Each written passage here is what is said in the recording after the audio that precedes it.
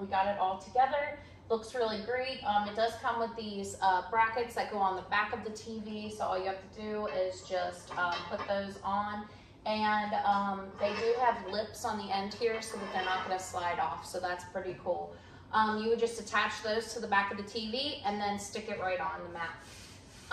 It does have this nice table down here that you could put like a DVD player, or if you wanted to put a PlayStation or just some, you know, decorations or whatever you wanted to do, you could do that. On the back here, I'm going to try to show you. There is a spot on the back here for all of your cords. So when you hang up your TV, you can just shoot the cords right down this little opening, and then they'll come out the back in a little grommeted area that I'll close up on so that you can see it.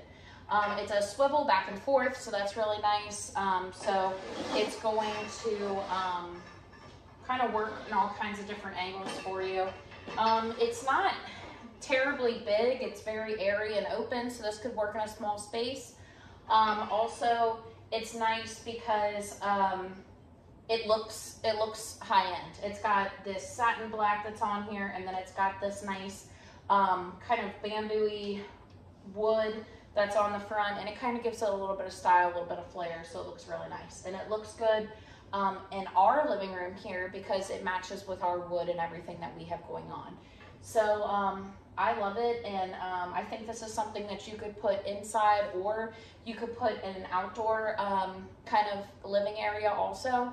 So that's pretty cool too.